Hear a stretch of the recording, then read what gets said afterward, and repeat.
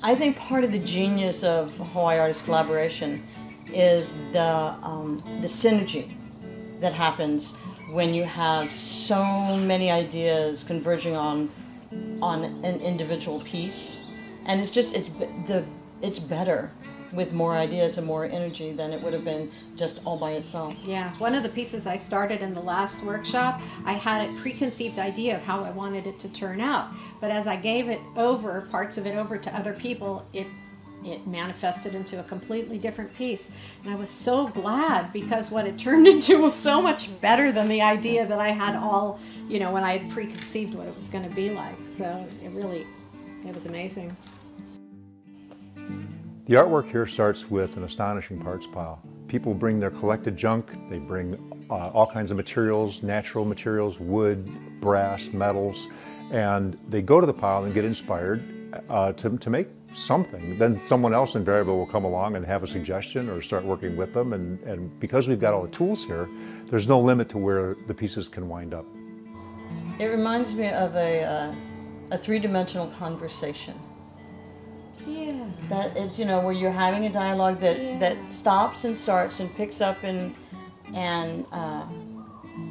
it's like a relationship that's building slowly and slowly and then explodes. By the time the auction comes, we're all, you know, intimately aware of each other's problem-solving skills and how we approach design and aesthetics. And sometimes it works and sometimes it's still a work in progress. Mm-hmm. This is exceptionally well suited to Hawaii Island, because there's an astonishing level of talent and expertise living here already. And then to bring that in, and also to bring in emerging artists, bring in the next generation to be able to work alongside the kapuna and the senior artists is just, it's very serendipitous. Mm-hmm. It is. And then it gets into the cultural aspects of art also. That's going to be interesting to see where that takes us in regards to Hawaiian culture and their arts mixing with our arts.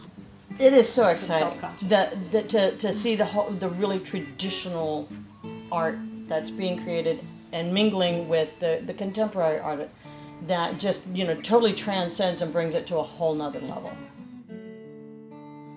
People look at the artwork that's produced during the Hawaii collaboration and are just astounded. It's like nothing else, and it's because of the process. You have people coming together from all walks of life and from all different disciplines, getting together and doing things they could never do on their own. For instance, you have a coppersmith working with a ceramics artist. You have woodworkers working with painters.